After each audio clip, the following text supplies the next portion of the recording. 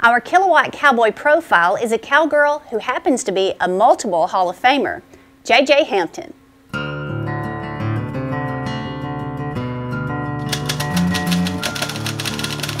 I was born and raised in Steenville, Texas on a ranch about 3 miles north of town. Grew up in a rodeo family. My dad competed in rodeo, and Johnny Wayne Hampton. My dad was always going rodeoing, so my mom, Barbara Hampton, helped us practice, and she knew nothing about roping, doesn't ride, but we practiced nod, kick, swing, and throw.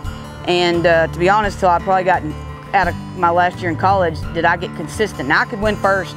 If I caught, I won first, and now I can win first more consistently because I catch more. But my mom taught me nod, kick, swing, and throw, and it stuck. My specialty event is the breakaway roping, but I won more world titles in the tie downs. I won tie down, head and world titles, all around in breakaway, but my specialty is breakaway roping. And I was at a professional women's event in Cottonwood, Texas, and actually on my first cap I was 1.7, and I'm asking myself, how am I going to beat, I'm 1.7.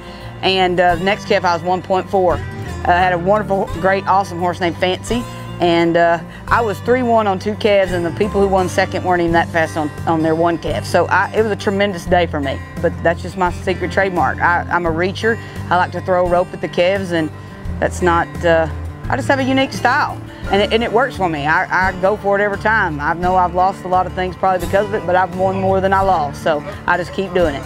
I thrive on competition. I enjoy competition. Inducted into the Texas Rodeo Cowboy Hall of Fame, the Texas Cowboy Hall of Fame, and I have a star on the Stephenville Walk of Fame. So I have been blessed with a good career, but I've also been honored by receiving all these awards. If you have a dream, you just need to stick with it and do it. I've been a kind of a chunky kid almost my entire whole life, and I tell kids when I go somewhere, even if you have any kind of something wrong with you, a handicap, something, don't ever let that set you back, because it's all in your head. Yeah, maybe it might hinder you a little bit, but if you got the will, there's a way. And you got to believe in yourself no matter what you do.